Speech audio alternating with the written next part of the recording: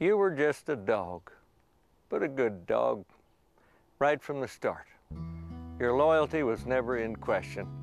And what you didn't know because I never took the time to teach you. When you were young, I was harder on you. I expected you to understand the basics, and you learned them. A bad dog was like a whip on your back. But if an uncontrollable instinct got you in trouble, I didn't hold it against you. I doctored you up, changed your bed, and remembered that reason gets left behind in the heat of passion, be it skunks, gyps, or cloven hooves. You were patient with the young, pups or kids. They pulled your hair, barked around you in circles, and rode on your back. You know, I never had to worry. They were safe with you. A fierce guardian of your territory, you did the best you could to protect us. And I knew better to shout you down at 2 in the morning. I always figured you were barking for a reason.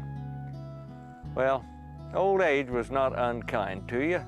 Despite the hearing loss and the cataracts and the stiff joints, you carried on. Sure, I had to help you get in the pickup, but you were part of the crew. I noticed you ate less and slept late, turned gray, but you never lost your enthusiasm for being part of the outfit. People debate if dogs have a heaven.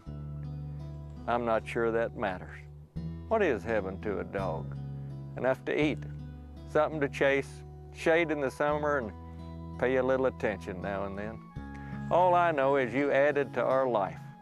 Companion, listener, guardian, and a connection to a part of nature that we tend to overlook because we're too busy worrying about the minutia of life. You reminded us to appreciate a sunny day, a bone to chew, and a kind word.